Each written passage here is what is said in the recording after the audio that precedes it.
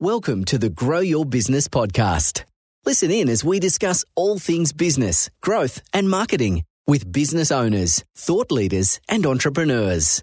And now, here's your host, founder of Roundhouse, the creative agency, Saul Edmonds. Hi everyone and welcome to the Grow Your Business podcast. Today I'm speaking with Katy Abbott around the topic of storytelling and music composition. Hi Katy, how are you going today?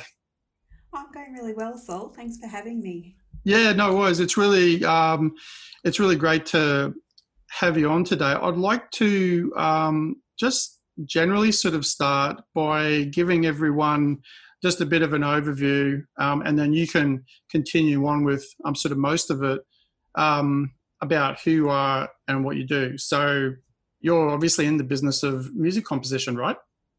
Yep, that's right. Yeah, so could you just let everyone know very broadly about, in a short annotated version of like your history, generally what you do, and I think also especially how you came to be a music composer in the first place? Sure, I can do that. I'm unlike a lot of classical music composers in the way that I started composing. I write music for classical ensembles, so for orchestras, choirs, chamber music. I'd like to get into film, but I have never sort of gotten around to it. My work has gotten busy along the way. And I teach composition at the University of Melbourne at the Melbourne Conservatorium of Music. So I'm really lucky to be able to write music for commissions and also to teach in the field that I love. But I didn't start writing music, particularly classical music, till I was 28. In fact, I never really did music at school, although I did learn lots of different instruments along the way. But I was one of those kids that sort of looked out the window. I wasn't particularly involved in the music school, but I was like most kids. I was in the choir for a few years, and I learned the drums for a little while. But it wasn't till I was 28 that I went along to a conference to learn a little bit more about conducting, because that was interesting to me. And I found myself at all of composition meetings. And I came back from that meeting and I said to my husband at the time, I have to be a composer. I think I have to try this. And when he heard that, and my parents, they're like, well, where has this come from? We don't understand. You really think you want to go back and start being a composer? And so I went back to university, which I swore I would never go back, and then did a master's or a graduate diploma in composition first, then a master's and then a PhD. And along the way, had my children, and my career has sort of grown up alongside them. So I felt very intimidated going into a classical music environment at the age of 27, 28, because if I was able to class myself in a particular genre of music, I was singing, and I would sing jazz and pop, not super well, but it was fun to do. So to move into a classical environment was quite intimidating. Yeah. I think I can really relate to that from a range of different points of view, but especially given that most people, I think if you asked most people and sort of said, what would be your impression of this particular industry, or what would be your impression of a person who's, a composer for orchestral music, they would probably have a particular idea, and like heaps of things, it's kind of founded on their, what's provided to them in the media, or, what they generally think that kind of means. So it's really great hearing like that story, which is kind of in many ways so different to what many people might expect. I think that's great. And that just off the back of the topic that we've got too, just this initial first sort of question, I've just been really interested in how you view yourself, like given that the topic that we're talking about today is kind of about storytelling, do you consider yourself to be, or view yourself to be, a storyteller? I absolutely do, although it's taken me quite a few years to get to that point. If I look back, I can see right from the very first pieces that I was writing that I'm a storyteller, but I didn't have the words to describe that for myself. So it's only in recent years that I've looked at it and I've owned it, and now I'm very deliberate about it. I love being a storyteller. And one of the things that I learned about myself last year, which felt like a big weight was taken off my shoulders, was that I realised maybe I'm not so much a musician, but an artist who uses music to tell stories. And once I understood that, or could articulate that for myself, I can really see how everything I've done to date has been along those lines. Yeah, I think that's certainly something I'm sort of, once again, I can really relate to that in, when you've got, like a lot of people, like you're interested in a lot of different things, creative things or other things in general. And then when you've got like the idea of storytelling, it seems to be in sort of many ways at the heart of a lot of different creative pursuits. If you're, and you saying it in that sort of way, it certainly really resonates with me too, that you obviously have to have a certain level of skill in order to do it, and in order to, to piece things together and to bring all the pieces of the puzzle together. But then being the storyteller in the first place, to have, would you consider, using that term, people having a vision about what that is, whether it's somebody else's story that then you're kind of helping them to bring into the world of music, and then to accentuate that, or whether, then it's your vision. It's still ultimately always your vision. What do you think about that? Oh, I think anything's up for grabs. But what I personally like to do, although I have taken other people's stories and used them to set to music, for example, I wrote an orchestral piece called The Peasant Prince, and it uses the story, it's a children's book called The Peasant Prince by Li Xuan Xing, who might be better known to people as Mao's Last Dancer. He's the boy from China who became one of the world's greatest ballet dancers. And he wrote Mao's Last Dancer, which was turned into a Hollywood blockbuster film. But his children's book I used to create a piece for narrator and orchestra, which is a little like Peter and the Wolf, I suppose. I don't know if you remember that from when you were a kid. And so there's a narrator and an orchestra, and it talks through the words from the book, but sets to music the imagery and the illustrations within the book. Yeah. However, most of the time I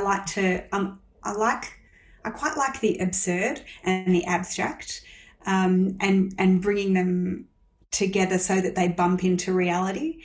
And that probably sounds a bit obscure, but an example of that is a project. I'm doing a series of projects called Hidden Thoughts.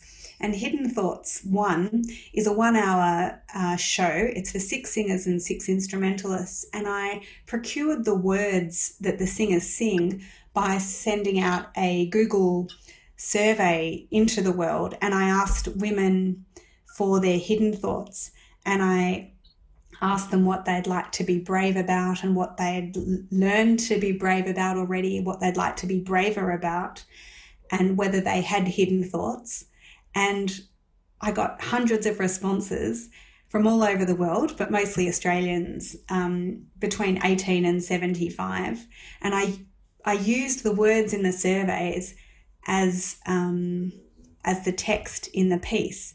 And so because I was hearing from all of these different people, I realised doing that project how interested I am in what lies under the surface, and things and how people interact with the world while having a whole different inner rich life. And they're the kind of stories that I'm interested in telling. Yeah, I think that's pretty good segue into something that I was gonna bring up with you, that I'm looking at your work, something that really caught my eye, and then listening to it, of course, as well, was that the work that you did that introduced species was something visually straight away, like looking at it, it caught my imagination for a few different reasons. That you were saying it was the original inspiration from the Australian painting by Matthew Quick, is that right? Yeah, that's right. He's a Melbourne artist.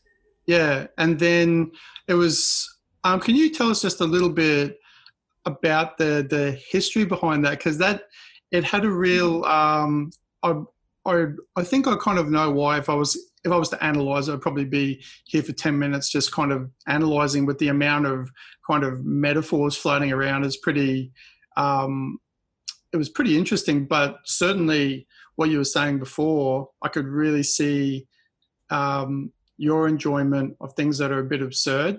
There's certainly, like, you can see that really obviously in that. So can you tell us a little bit about that one? Oh, I'd love to. Thank you for bringing this particular piece up. Before we pressed record here, I mentioned that there were two pieces that I could talk around in regards to storytelling, and this was one. So Introduced Species, it took me a while to compose. I had a year or a year and a half to write it, and it's 20 minutes in length. And because I had such a long time, it enabled me to go quite deeply into the storytelling and the metaphors and the cross-pollination between the ideas, which was really exciting. And as a composer, it's fantastic to be able to spend that time developing the richness and the sophistication in the work. But it came about when I had an artist studio in Melbourne's Abbotsford Convent. And my studio was along the same corridor as Matthew Quick, and he was developing a series of works called Introduced Species, and they're just so absurd and beautiful that I watched him over weeks paint this particular painting called Intrepid Travellers, which depicts this gorgeous silky ocean with these massive rubber ducks sitting on them. And in the course of conversation, he was telling me that in 1992, nearly 30,000 bath toys fell off a ship that was going from Hong Kong to the US and were kind of, in his words, released into the ocean. And at first it was considered an environmental disaster having all of this plastic in the ocean, but oceanographers got on the path and decided that they would track the ducks. And the ducks were found all over the world, and they learned so much about the ocean currents. Wow. And from there, they found that a lot of the ducks were swimming around in what the Americans call the trash vortex and what we call the North Pacific garbage patch, which I didn't understand was such a huge array of ocean current, and it's filled with rubbish. And this whole angle of ideas it caught my attention and inspired me. I loved the ideas of the ducks swimming around as though they were sentient beings in the ocean. And so I asked Matthew whether I could use his painting from the series Introduced Species as a launching point for my piece. And this was a piece for the Melbourne Symphony Orchestra for their education program, where they were taking the piece the following year into schools and recording it as well. And there's my dog. And so I thought about the ship. It's in 3 movements, and the story in my own mind was that the first movement was these ducks are held captive on the ship, destined for an American bathtub, and what they really wanted to be was released into the ocean and be free. So it's a little bit Disney-esque, the music, I suppose, in the first part. The second the second movement is only 4 minutes long, but it depicts the 10-second fall of when the ducks escape the ship and are falling to the surface of the sea. But I imagine them caught up with the sunlight and the gorgeous water dappling in the ocean, and them feeling that sense of freedom. And so the music, although it's in slow motion, is very fast, and it was really fun to play with the sense of speed and the different, slow against fast in that movement. And then the final movement is about the ducks hitting the surface of the sea, and we realise that they're just bits of rubber in the trash vortex, and the music's really dirty and grimy and gritty, and it's quite evocative from a storytelling perspective. And I can talk you around more of that if that's interesting. Yeah. Oh yeah, sure. I mean, like I love a range of different ideas there, in that things are constantly sort of shifting in their meaning, and that you've got these things that because my first thoughts was, you've got, like, everybody intuitively just relates to rubber ducks having like a certain role. They're just little cutesy things you have, and they float around and you enjoy them, and they don't really do anything. They just float there, and when you're a kid, it's got a certain emotional sort of connection. And then taking that to this other level where you've got however many hundreds or thousands there were, and then all of a sudden they transform them into either something like an army of ducks, or then you explaining the fact that, which was like it just sort of blew my mind a bit, about them actually being used for this way to track and to do like real interesting research about the Earth's oceans is just sort of crazy absurd at the same time. But ultimately, there's still just a whole heap of plastic that really shouldn't be in the ocean at all, but do probably in some ways less harm than other rubbish that sort of sinks down and can be harmful, at least that kind of float. It's true.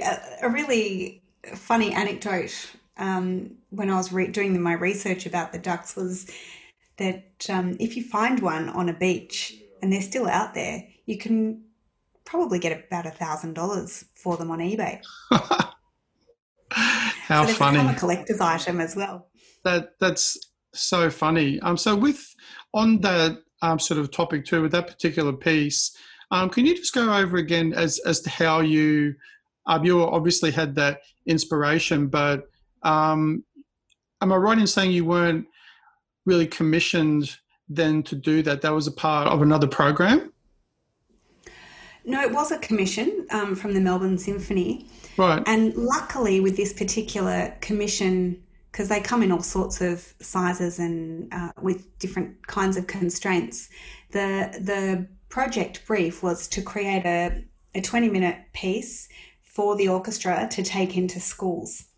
And so it had to be suitable to be able to take into school, so musically, as well as have some depth and richness around the programmatic idea around the piece, so that I could talk to that. And then what we did was pull the piece apart in front of the students and say, well, this was how I did this, and this is what this means, and who wants to come up and help with X, Y, and Z. For example, I also used plastic, and I asked the orchestral players, or some of them, to play plastic bags.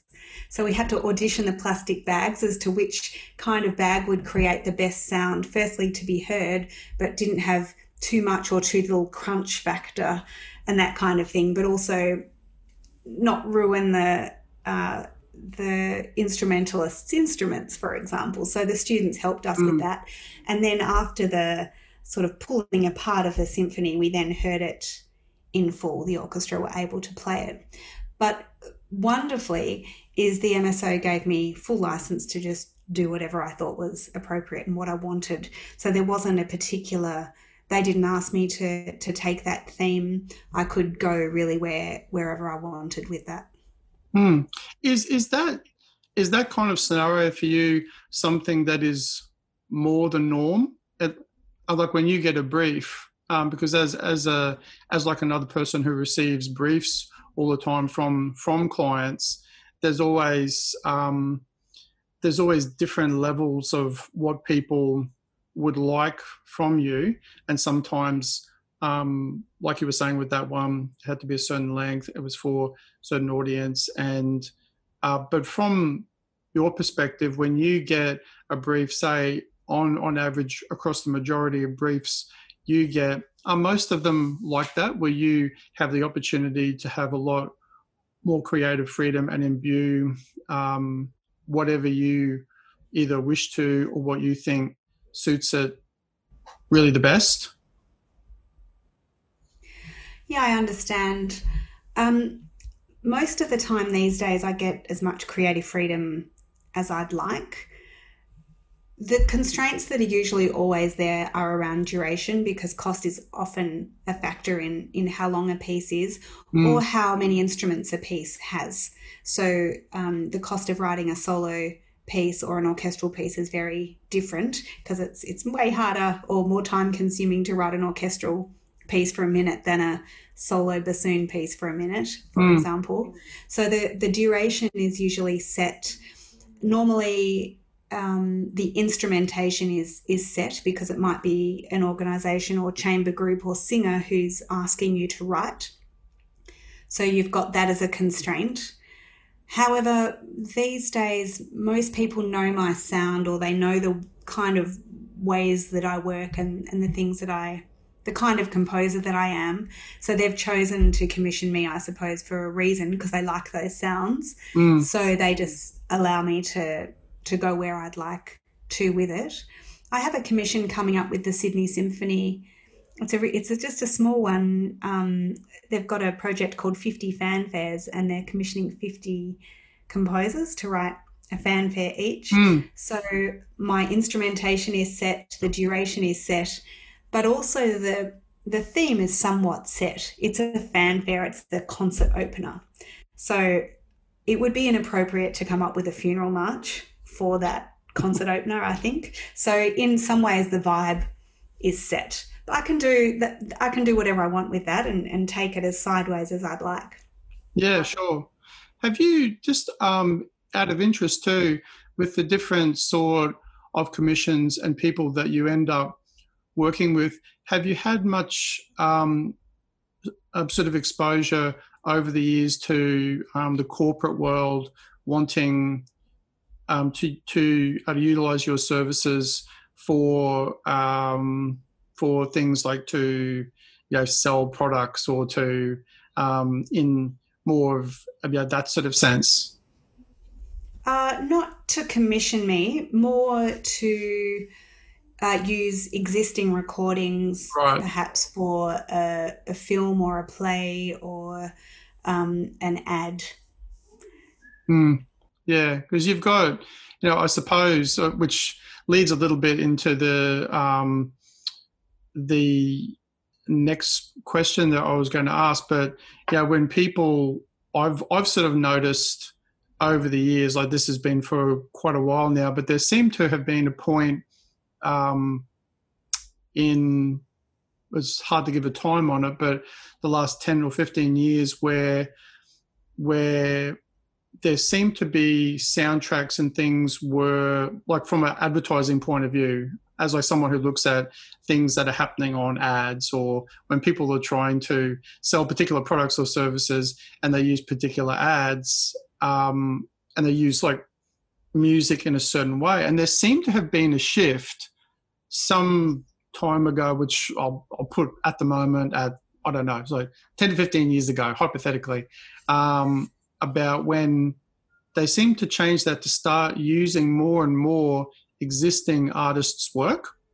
Because, and I mean, I kind of put that down to, in my theory, was that people started to recognize that, in order to have a completely different, more unique emotional content to whatever that was they were trying to convey, that there's certainly a lot of limitations are put on that when you're often just saying, I want a soundtrack for an ad to sell a car, for example, they started to realize at a certain point that the even more of the value of things that are really unique and to utilize that. And I sort of started to notice I would hear, some particular artist who then even now you would go, well, that artist isn't a huge pop star. They're like, and what you might classify as a more alternative artist, but somehow their music is being used. And that always kind of struck me as quite interesting, as an interesting shift in that whole, and I mean, who knows what, for whatever reasons, but I think like the point kind of remains that the realization of things that are unique still has a really important role.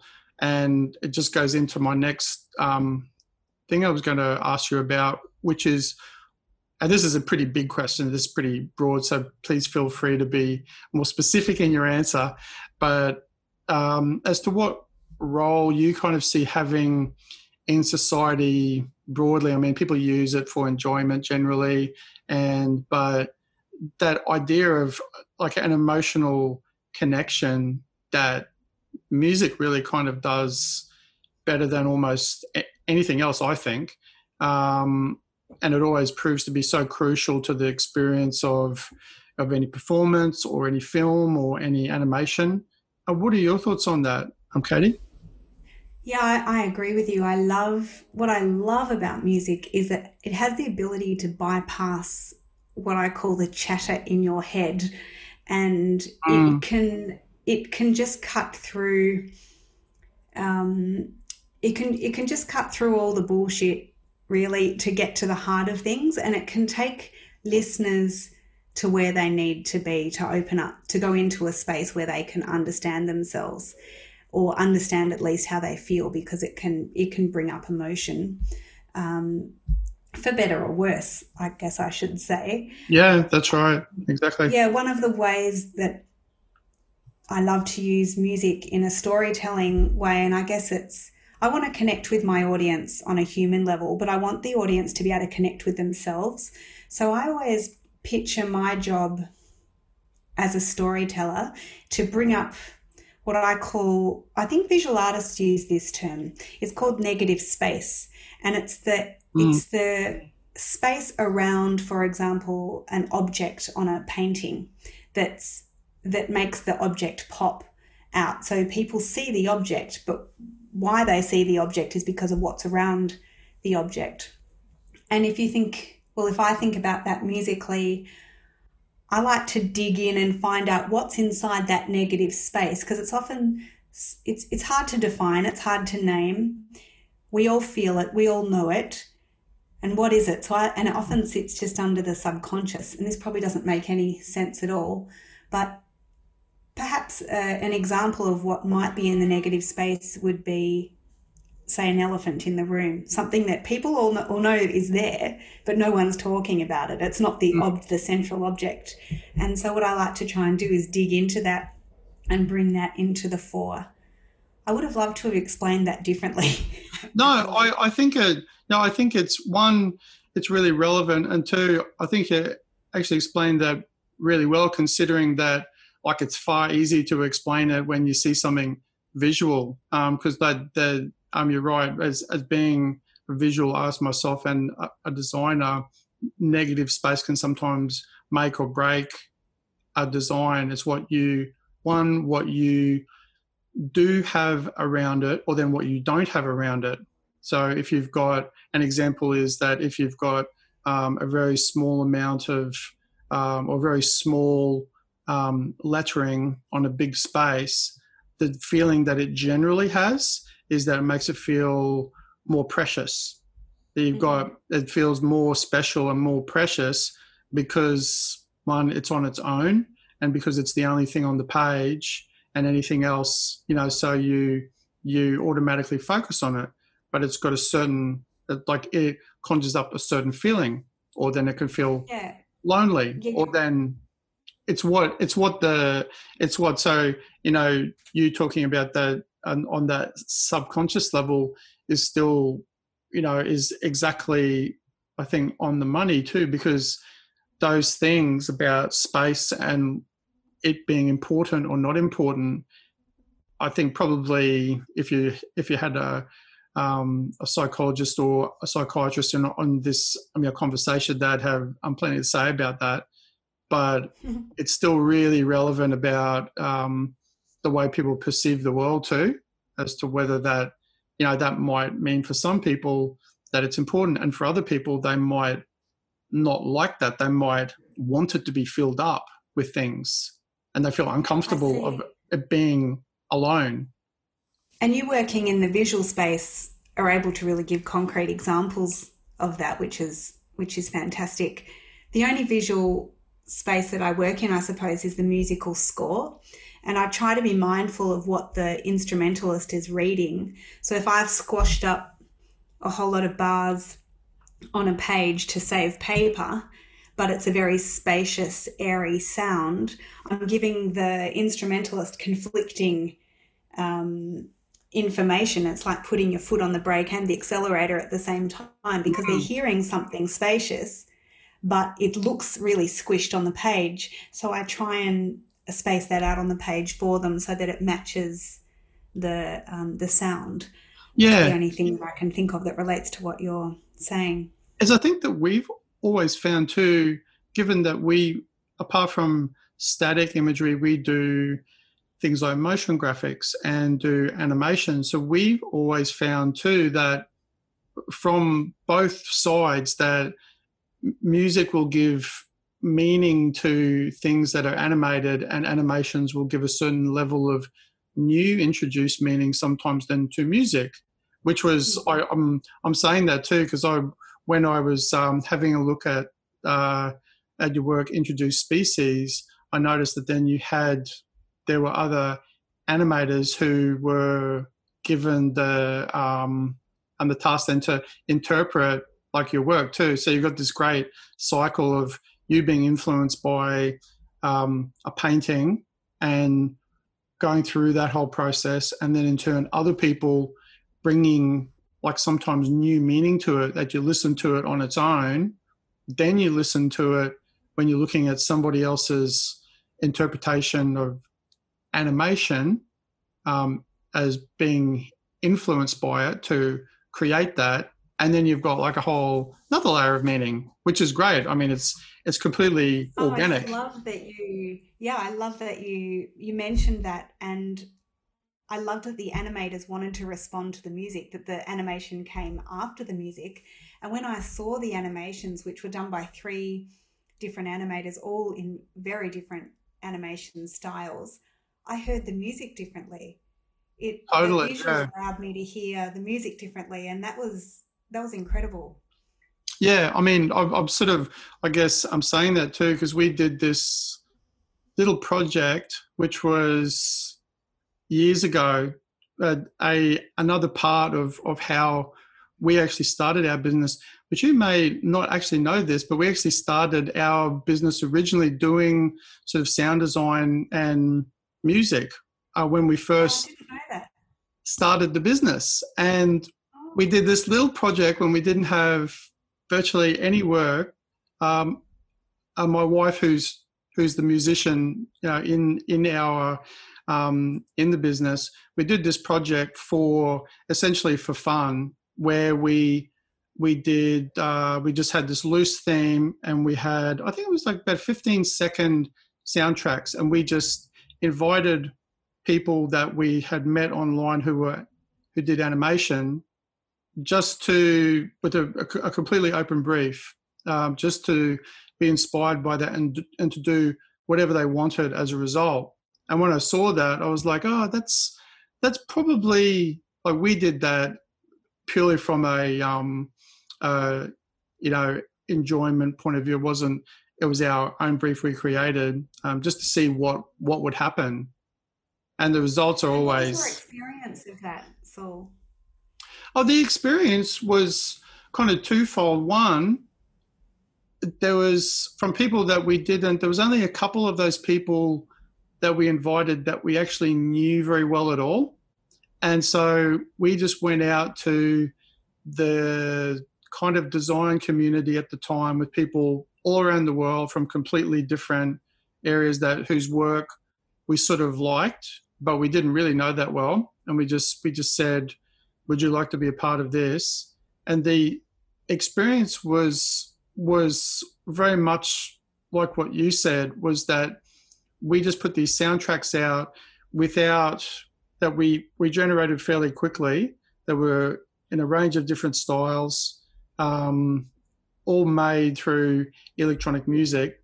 And then the meaning that gave to them through people's interpretation was just so vastly different to whatever we could have really imagined. And it was really interesting and sort of quite inspiring at the time. And that comes back to storytelling in a way, doesn't it? It's people's different interpretations of the same idea, which adds breadth. Yeah, that's right. And the stories, because we didn't have a story for them in the first place. The theme that we made up, because we figured we had to have a theme, we had to it had to be tied into something, was the theme of hear no, speak no evil. The three monkeys doing the, hear no, speak no, see no evil. And that was the only theme that there was. And then we just said, here's the theme, just make an animation to that. And expectedly, there was a lot of the people were saying, what do you want us to do? I said, we don't care, do whatever you want to do. We don't want to give you any direction, because that's the whole point of it. And the process was, that creative process of just handing that over to somebody. And that was the original reason for doing it, was to do that. It wasn't for any other reason aside from that. Was fantastic. And that's always kind of been something that I've been wanting to do again. But then seeing how that happened in your piece, I was like, oh, that's, that does actually happen a lot in the creative industries across, that cross-pollination of inspiration between things. But I think just as one of the last things we'll cover today, I'd just like to ask if you've got any top tips, we'll call it top tips, like for budding composers, like for people who, maybe like yourself had been are thinking that this is something that they'd really love to do, but they don't know where to start, or they don't know, what to do. What would you say to them? Well, I guess what I would say would go across most creative platforms. It doesn't necessarily have to be music composition. I think one of the hardest things is that when you find yourself in that creative hole, which I inevitably do in every single piece that I write, you have to find your way out of it. And I heard a lecture by the fabulous John Cleese of Monty Python. He gave a lecture in the early 90s, I think, that's on YouTube somewhere. And I heard him talk about the idea of sitting uncomfortably and becoming comfortable with being uncomfortable. He said, sometimes we grasp for the first solution that comes our way when we're stuck in a hole. And it's not necessarily the best solution. It's just that we're so happy to find ourselves with a possibility of escaping that feeling of being uncomfortable that we go and grab it. And he said, if you can, and I do try and do this now, if I can sit uncomfortably and be comfortable with being uncomfortable, I can often come up with 4 or 5 solutions to getting out of the mess that I found myself in. And often the 4th or the 5th one is a hell of a lot better than the first one. Yeah, so I think that's a real truth for me, and it's one that I see I mean, we're human. We don't like being uncomfortable, right? We're constantly trying to get out of that. So I see that as a truth. And I guess getting started, for me, it's about listening to myself. So often I'll play around with ideas, and in my case, they're musical ones. And sometimes I have to create space around me in order to understand which ideas are going to stick. And that's often just by I just sit quietly cross-legged on the floor and shut my eyes. And if I'm conflicted about which way to go, it's I can often know which way to go just even within 10 or 20 seconds of sitting quietly and allowing myself that space. I tell myself I'm going to sit there for half an hour or until I've come up with a decision, but often the decision sort of comes to me quite quickly. Sometimes I don't know how to explain that better, but just I create space around myself to know how to go forward, and that's hard in our busy world. Yeah, that's right. I mean, I do. I'm certainly relate to that, and I relate to all of that. And I think sometimes when you look back on who you were when you were the person who was looking for advice, and you weren't quite sure about what that is, I think advice like that too is really relevant for a few reasons. I think in one way that just comes from experience, and you'll never probably necessarily you can't necessarily learn that. However, I think that it's still just as valid to make people aware that that's an important thing, because they'll come to their own realization of it. There's not all those things aren't always things you can just kind of turn on and off. They're a bit hard. I still have to come to grips with things like that, of thinking something is a great solution and then it's really not, and you really have to go through a bit of a painful process to come to the right one. But I think maybe what you were getting at, and just correct me if I'm wrong here, but is that kind of that acceptance of it, of kind of accepting that's okay. It's not a big deal, that if you do have something and you have to end up chucking it away altogether and going, that was a big waste of time, as long as you come to the right solution at some point, that's just that acceptance of that not being too it's inevitably going to always be frustrating. That never kind of goes away, but as long as I'm sort of okay. What do you reckon? Yeah, I agree. I think nothing's a waste of time. It's all part of getting to the end result. And sometimes there are, there's more than one way of moving forward, and they all could be good. And so you have to make that decision. But I think, I want to go back to something that you just said and I've lost it.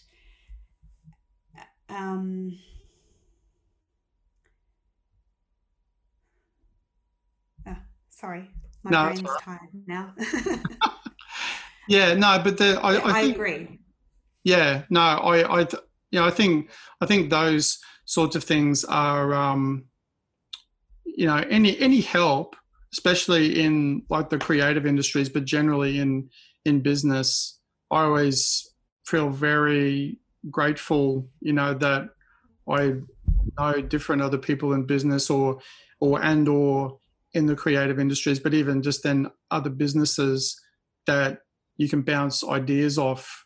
And I think, with that idea, especially given the current environment where people really need to pull together even more and kind of help each other out, those sorts of things about giving advice to people, free advice, I think is really important. But at this point, what we'll do is I'll just actually get you, Katy, if you don't mind, to give us a quote that you either like or that you find is sort of relevant to what we've been sort of talking about. Okay. I've just would like to bring up a document on my desktop, if that's okay, because it's got it written down. I wasn't going to give you this one, but I think I might, because we've talked about the things that I was going to talk about as quotes. Is that okay? Just give me a sure. It's a quote.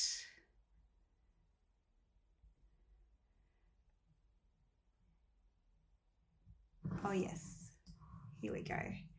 I've been reading a little bit of Irish Celtic poetry recently, and I've come across an Irish poet, Pádraig Ó Tuama. I'm not sure if I have his name pronounced correctly. And he talks about a phrase called the argument of being alive, and somehow that evokes something in me, and I want to find out more. And I think he also, this is the quote that I'd like to read. I can't say it in Irish in any way, but I'm sure it's out there somewhere on the internet. The quote is, "You are the place where I stand on the day when my feet are sore." And it's a phrase from West Kerry in Ireland. And I really like this soft, kind language. And I think I look to music to say sometimes difficult and unpalatable things, but in a soft and kind way. I think music provides a way to hear things that you can't otherwise hear. Oh, that's really relevant. That's fantastic. Yeah, I can see the building of kind of metaphors and different ideas is a really important part of, how you compose too. And thanks, so much again for being a part of the podcast. I'd just like to ask you also, if you can just let everyone listening know of how people can actually get in touch with you and how they can learn more of what your website address is and the best way to get in contact with you. Oh, thank you so much, Saul. It's a pleasure to be here. I really appreciate it. My website is katyabbott.com, which is KATYABBOTT.com. And I have you can get in contact with me through the contact page. It also has a lot of excerpts of my recordings up there, as well as an online shop with my discs, and links to my SoundCloud page as well for more listening. I've also got 5 albums which are up on Spotify too, if people are interested. Yeah, fantastic. Yeah, and I can attest to the fact that it's pretty good listening too. It's a fantastic site. Yeah. So with that in mind, everybody, that's actually it for today. Thanks again so much for listening to our podcast. And before we go, please leave your feedback as well as any suggestions for any topics you would like us to discuss in future episodes. Thanks again for listening to the Grow Business Podcast, and we'll see you again soon. Bye, guys. Thanks for tuning in to today's episode of Grow Your Business. Have a great day.